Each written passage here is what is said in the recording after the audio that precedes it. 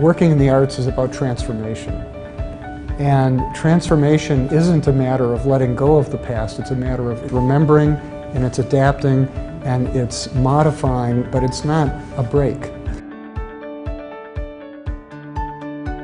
It's been since the Jewett Arts Center was built that we've really thought comprehensively about our arts facilities. And the Jewett Arts Center is a magnificent building, it's really a wonderful facility, but it was set up for an idea about the arts that's very different from the one that we have now at Wellesley. And this project allows us to really think again about what we're doing, and that's what we've been doing over the last few years, really very, very carefully. What we found during the space planning is that we really could use this building if we thought about it in a much more considered way.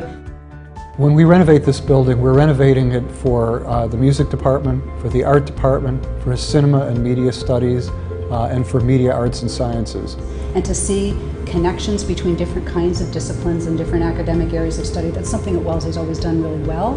And I think this building really honors the fact that that hands-on making now is at a very advanced level and is a very complex undertaking. It's not a tacked-on experience to a lecture, but it's really an integrative experience. And that's, I think, the heart of the Wellesley method. The architect we're working with, Kieran Timberlake, is one of the main reasons why we love them so much and why we chose them is because they have such a great tradition of working with buildings that have a long history and doing this kind of transformation that acknowledges continuity but also does what needs to be done for the future. It's putting the things together that really need to be together and yet linking them in this beautiful way that also creates access, that clarifies the move up into the academic quad, that provides a new sense of flow up into the academic quad courtyard, integrates the arts with the other programs, and does these very, very functional things for us. The inside's going to completely change, but you know, one thing that's not going to change is there's still going to be on one of the doors outside